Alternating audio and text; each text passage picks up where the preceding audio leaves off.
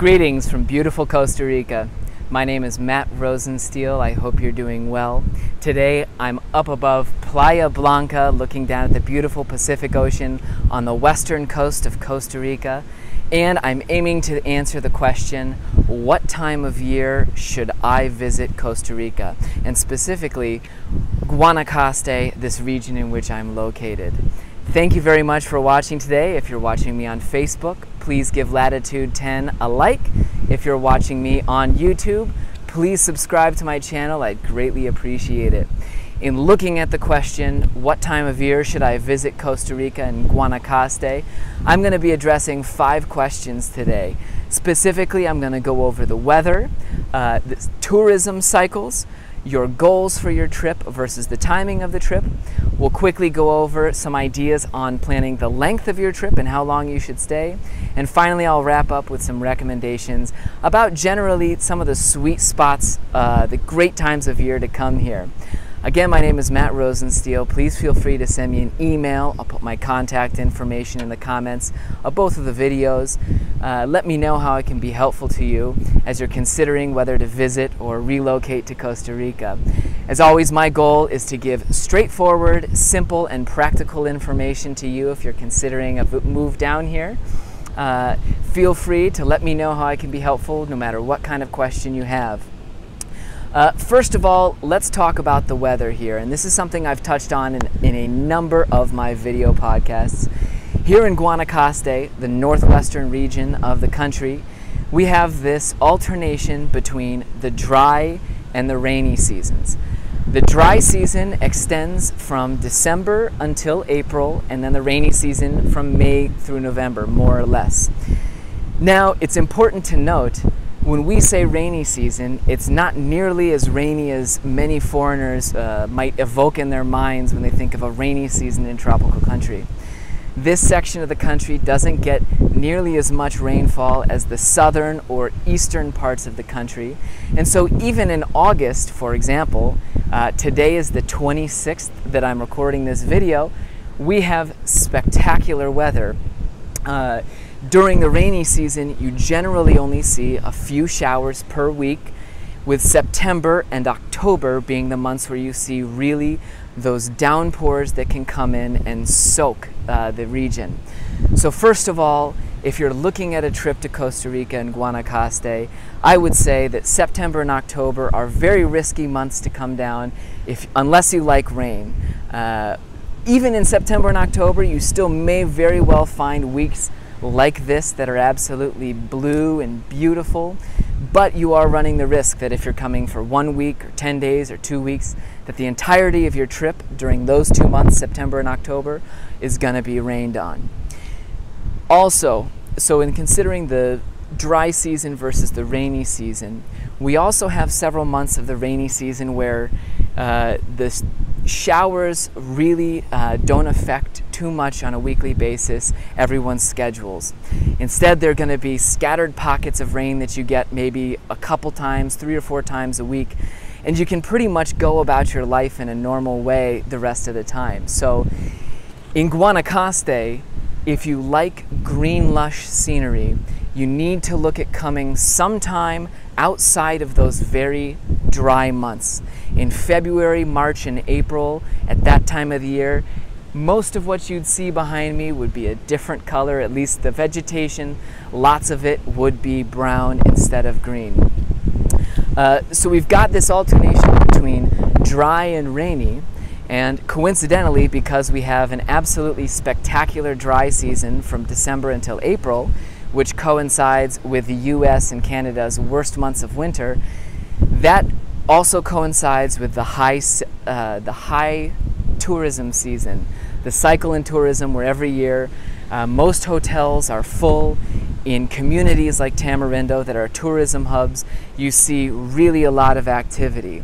So first of all, we've got this alternation between dry and rainy between the beginning half of the year and the second half, more or less.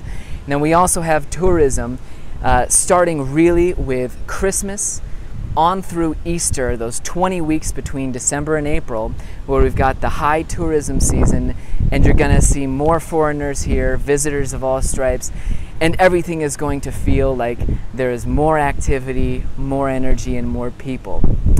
That tourism cycle, to continue touching on that, we also see a good number of people who come in June, July, and the beginning of August again. US and Canadian school vacations, or rather US school vacations, really contribute to a pretty big wave of tourism again in June, July. So if we're looking at a graph of tourism throughout the year, and I put together one that is based on no data but just my understanding of things, really you would see that right before Christmas or right at Christmas, tourism skyrockets and stays steady all the way through Easter, drops down again in May, comes up in June and July, and then back down again in September. August really drops off the map. So based on your goal for your trip, you can really figure out what time of year would be best. And there's actually a few considerations here based on your goals.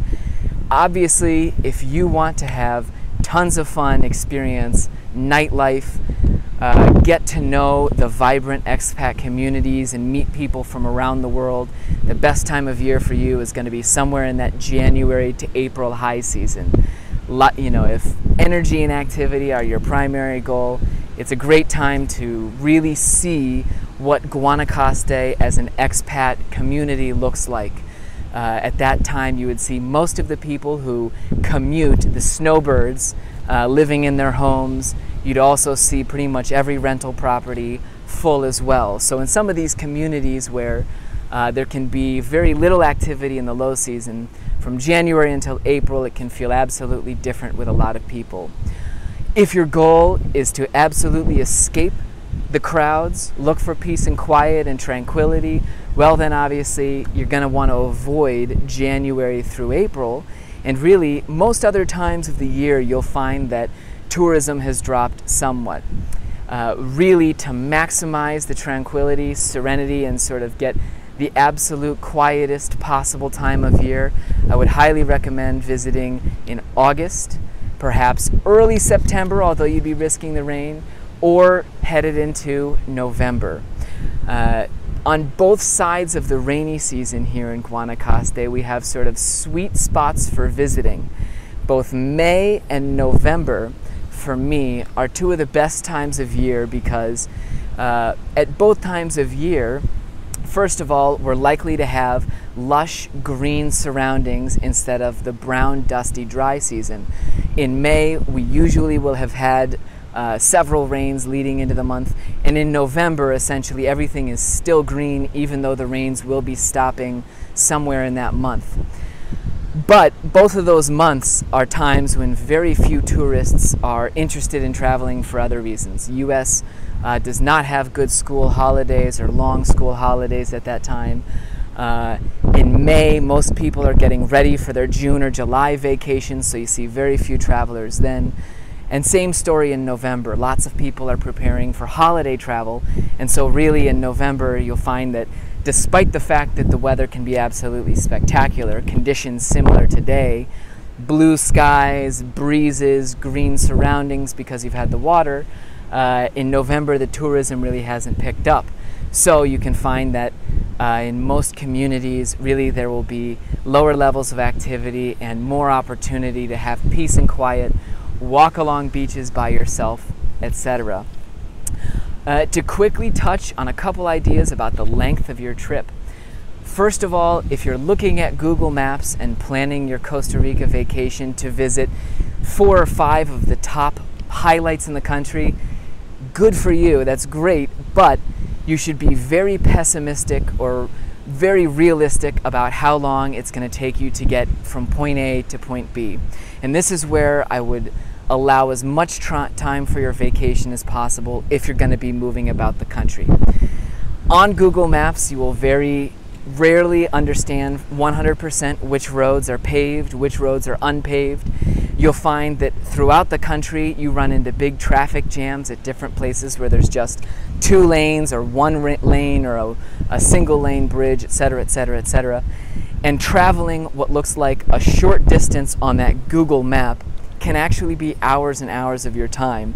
And really, if you're looking at a vacation where you're trying to hit 2 or 3 even national landmarks, I would imagine that most travel between major national landmarks is going to eat up almost an entire day itself.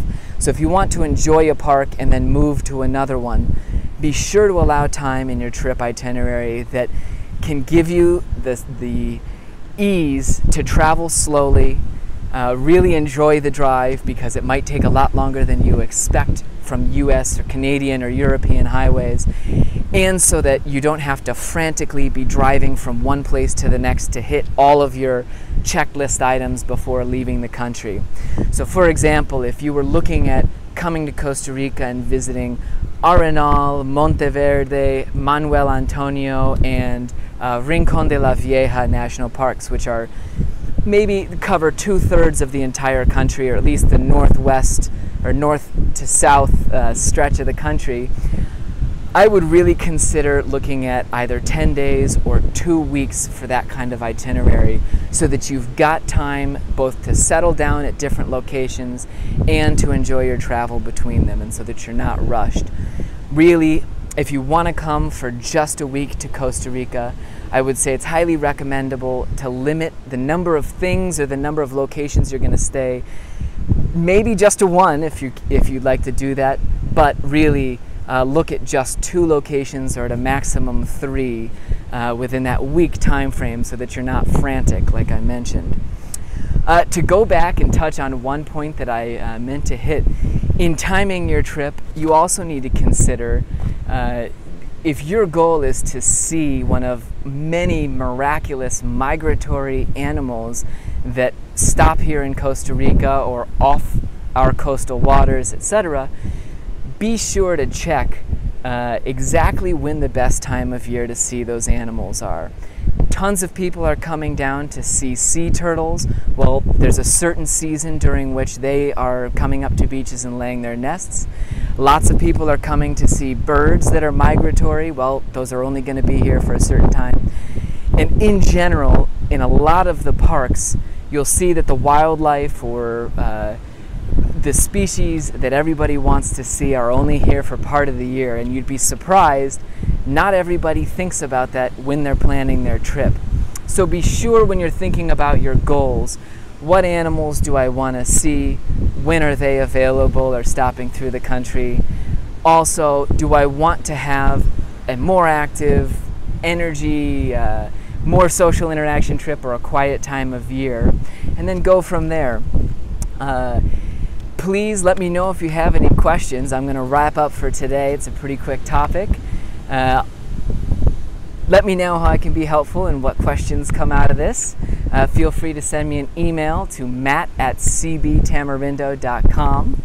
If this looks utterly spectacular to you and you dream of living here someday, let me know and we can try and find a place in Costa Rica for you. Again, my name is Matt Rosenstiel. I work with Coldwell Banker Tamarindo Realty. This has been episode number 15 of my Frequently Asked Questions series. Hope you have a great day, and I hope to see you here in Costa Rica sometime soon. Pura vida!